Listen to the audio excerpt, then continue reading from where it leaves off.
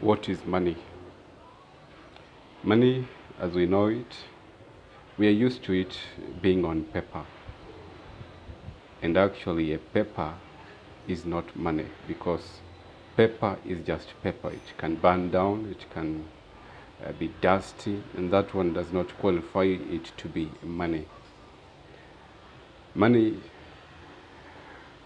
as we know it, we use it to buy and sell, we use to do transactions. And actually, does it qualify it to be money?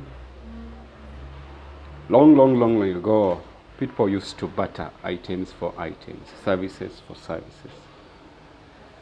And still, trade and business used to take place.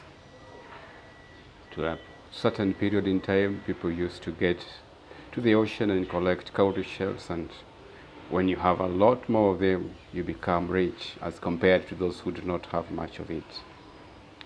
And generally, does it have any qualities? Is it fungible? Is it divisible? Is it portable? It brings so many questions about money. And now, most of the money that we know as having money is only digits that exist on a piece of paper or in a computer elsewhere, in a server, maybe in a bank or a central bank or in government data.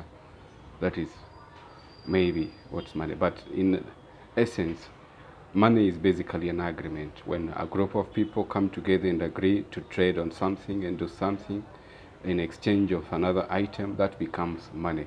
So that agreement, that trust, that belief attached to a particular item in itself becomes the money, because a group of people in a certain place or a certain jurisdiction have agreed on a certain piece of item, and that makes it money.